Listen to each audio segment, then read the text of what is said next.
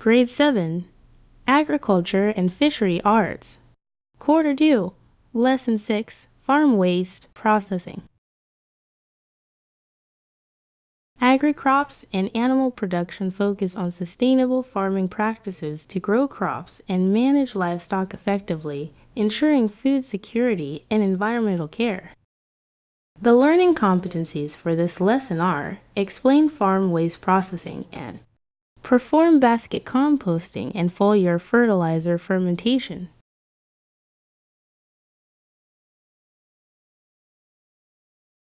While for the learning objectives, identify the different types of farm waste and their uses.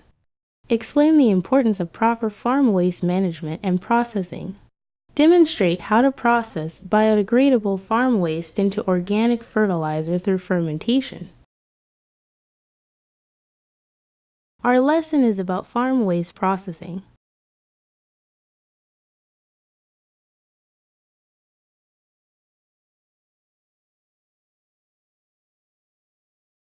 These are the materials needed: pictures or samples of farm waste. Sample of different fermented fertilizer, PowerPoint presentation, TV or projector. For the preliminary activities, we will start with a prayer, followed by greetings, checking attendance, and reviewing the previous lesson. Let's think back to our previous lesson. Can someone share their assignment on why proper crop care and maintenance are important for food security and sustainability in our community? After that, I'll collect all your assignments. Let's kick off with a fun and exciting activity called Picture Sort. Are you ready to jump in and have some fun? You need different pictures of farm waste. Prepare clear images of various items like vegetable peelings, dried leaves, plastic bottles, etc., and print them on cards or include them in your slide presentation. Two labeled boards for areas, one for biodegradable, one for non-biodegradable. A timer. Well, this is optional. Lastly, a scoring chart. For the game instruction, you need to divide the class into 2 or more teams, depending on the number of students. Next, arrange the teams in a way that all members can participate. You can display or hold up a picture of a farm waste item. Each team takes turns identifying whether the item shown is biodegradable or non-biodegradable. Teams must answer within 10 seconds after the picture is shown. After a team answers, place the picture under the appropriate category, biodegradable or non-biodegradable, on the board or any assigned area in your classroom. The team with the most correct answers in the shortest time will be the winner. Hope your kids will enjoy.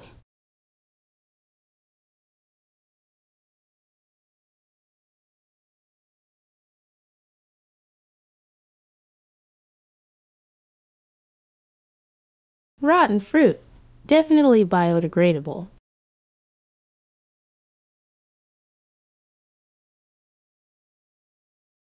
Grass clippings, biodegradable.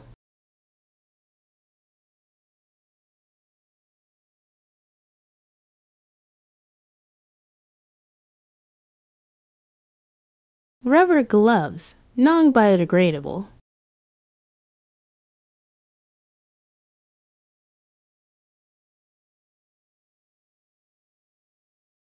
Eggshells, biodegradable.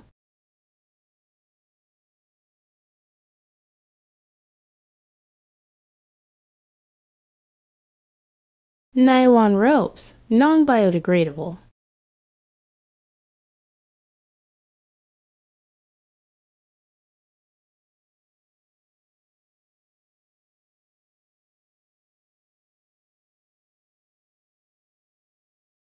Worn-out tire, non-biodegradable.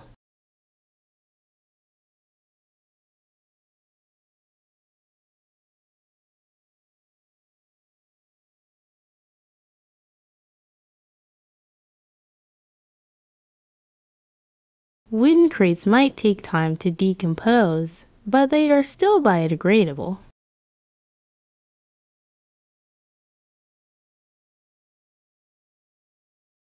We have plenty of these coconut husks, which are biodegradable.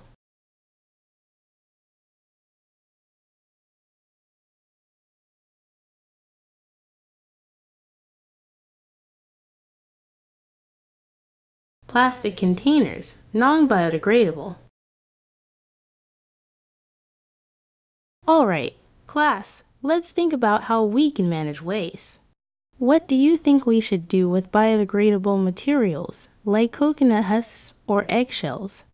And how about non-biodegradable items, like plastic or metal? Let's hear your ideas.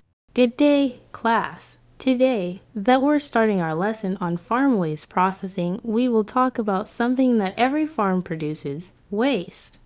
Have you ever noticed dried leaves, leftover crops, plastic wrappers, or even animal manure on a farm? These are examples of farm waste. Now, imagine if all this waste is just left scattered around. What do you think would happen? It could harm the environment, attract pests, and make the farm less productive. But what if I told you that we can turn some of this waste into something useful, like fertilizers or materials for recycling? That's what farm waste processing is all about. It helps us manage waste properly, protect the environment, and even save money. Today, we'll learn how to identify different types of farm waste and explore ways to recycle, compost, or dispose of them responsibly. By the end of this lesson, you'll see how waste can become a resource instead of a problem. Farm waste refers to all unwanted or leftover materials generated during agricultural activities, including planting, harvesting, animal care, and farm maintenance. It can come from crops, animals, or farming operations. Here are some examples of organic waste that can be found on a farm.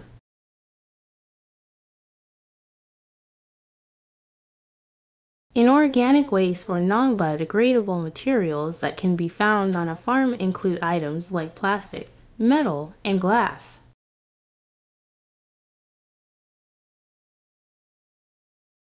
Now, what is farm waste processing? Involves managing, treating, and converting agricultural waste into useful products or safely disposing of it to reduce environmental harm. Proper farm waste processing promotes sustainability, minimizes pollution, and can even create additional income sources for farmers.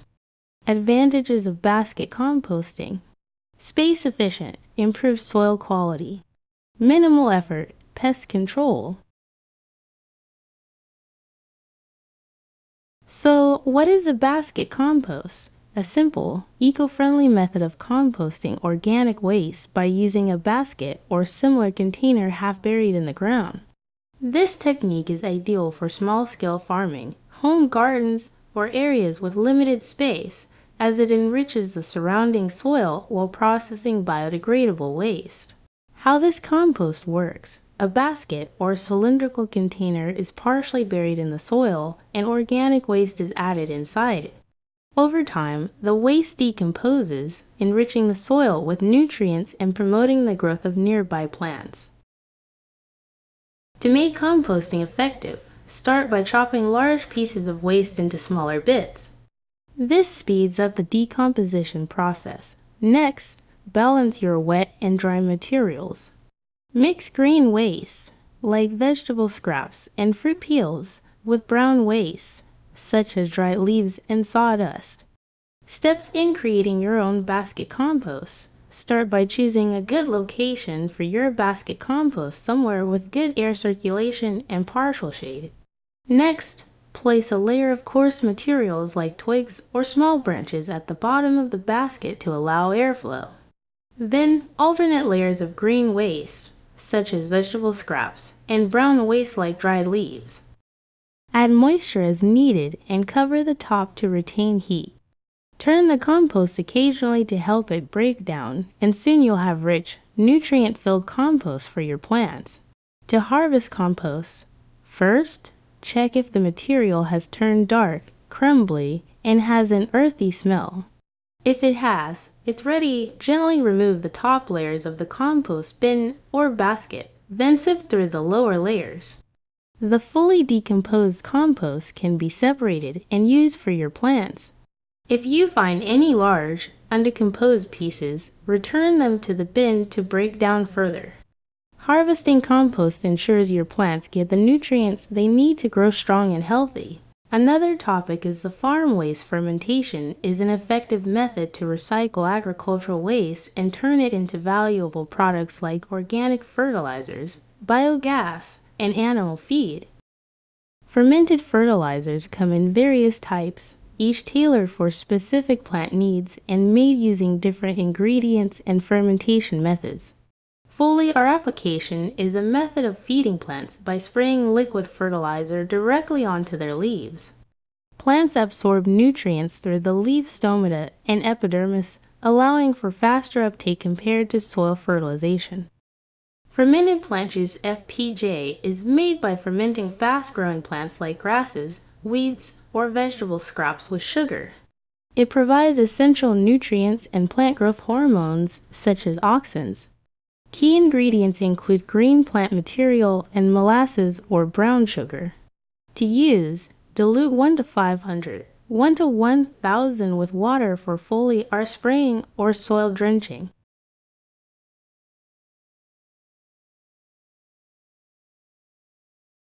To make fermented plant juice (FPJ) fertilizer, start by collecting fast-growing plants like grasses, weeds, or vegetable scraps.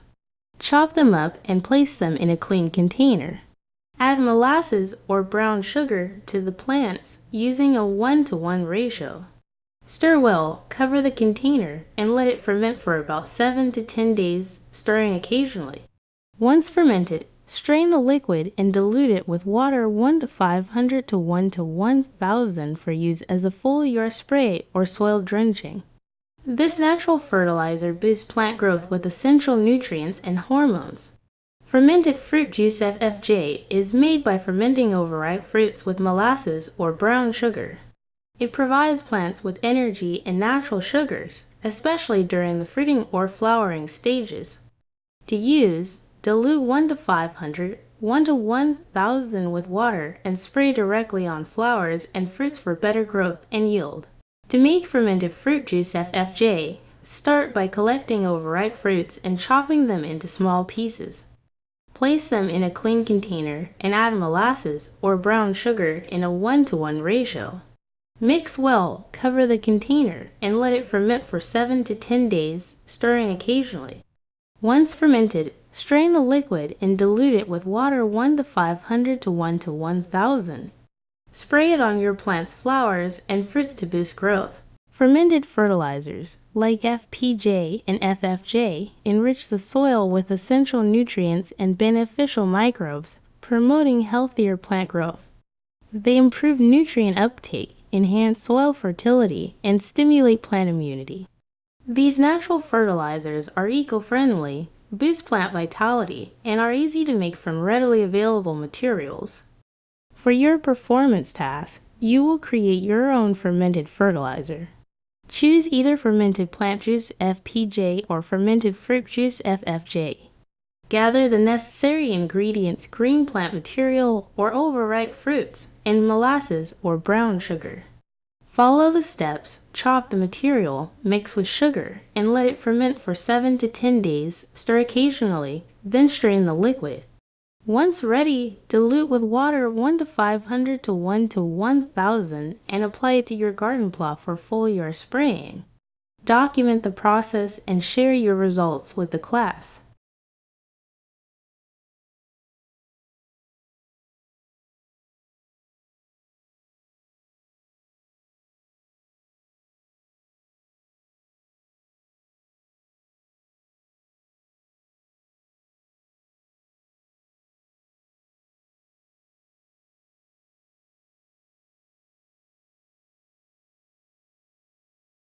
Reflection on the process. What did you observe during the fermentation process?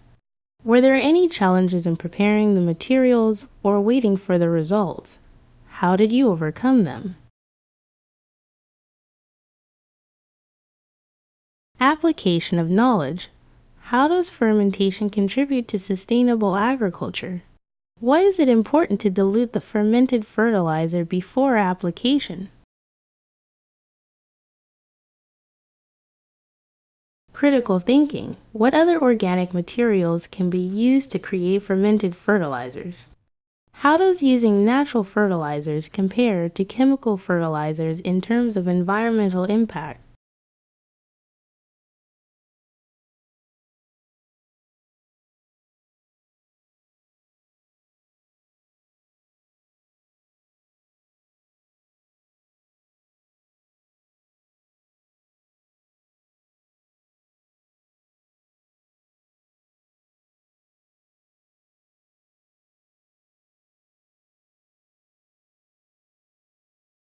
For your assignment, you will create compost in a bottle. Start by getting a clear plastic bottle and cutting it in half. Add a layer of coarse material like small twigs and small stones at the bottom for airflow. Then, layer green waste vegetable scraps and brown waste dried leaves alternately. Keep the compost moist, but not too wet, and cover the bottle. Place it in a shaded spot and turn it occasionally. Observe the process and document the changes as the materials decompose.